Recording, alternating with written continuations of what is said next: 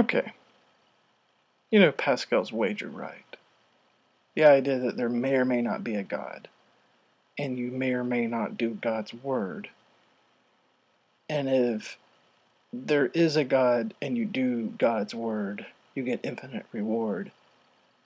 And if there is a God and you do not do God's word, you get infinite punishment. And then the other options basically being you get meh.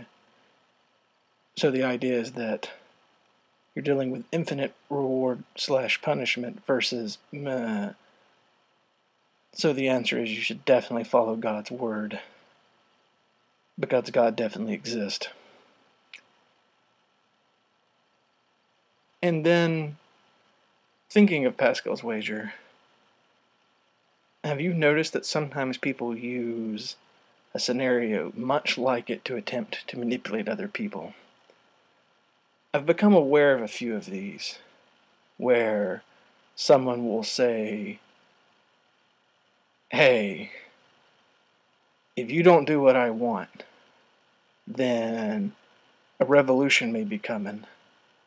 And if the revolution comes, it's very bad for you.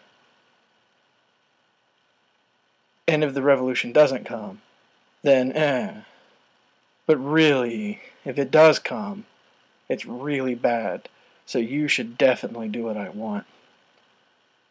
And this is that's kind of like what's being said. Because it's not like if a revolution comes. The thread is, there is a revolution coming. But you can't quite say it that way, because then you start taking personal responsibility for the revolution coming. So a lot of the people saying this, they're specifically making it kind of vague. There may be a future A that is really bad / good for you. Therefore, give me a present A that is good for me. And it's always sort of this notion of you threaten the present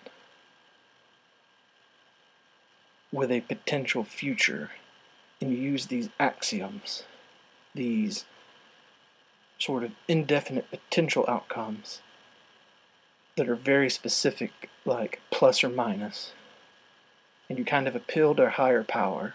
It's never, if you don't give me what I want, I'm going to punch you, because that's the kind of threat that people can respond to, and this is the very traditional threat. But it's the sort of threat where, if you don't give me money, maybe karma will spite you.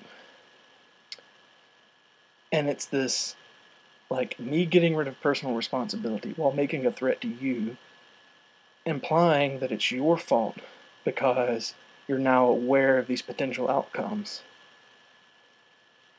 Me requiring this higher power to sort of carry out this threat. And it's all set in the future, but it's expecting a demand today. And I don't know if this is a new thing, but I do find it fascinating, because it's so passive-aggressive, and yet people who use it, there's been some big political speeches, essentially, with some pretty severe threats behind them, kind of backed in this passive-aggressive way, that now, 8, 10, 15 years later, have absolutely not come to fruition. And it's just, people are kind of neat, with some of their weird ideas. But it occurs to me, just thinking about it, we're just Pascal's wagering our fellow man. And rather than using God, though sometimes we do use God, God will punish you if you don't do this, blah, blah, blah. But rather than using God, definitely using God, I guess I should say, we just sort of use this idea that the universe is on our side. So despite throwing away all responsibility, putting it on your shoulders, despite throwing away all definiteness and putting it on the whims of the future, what we're really saying is, I'm right, you're wrong, and you know it, so you can't risk keeping it up.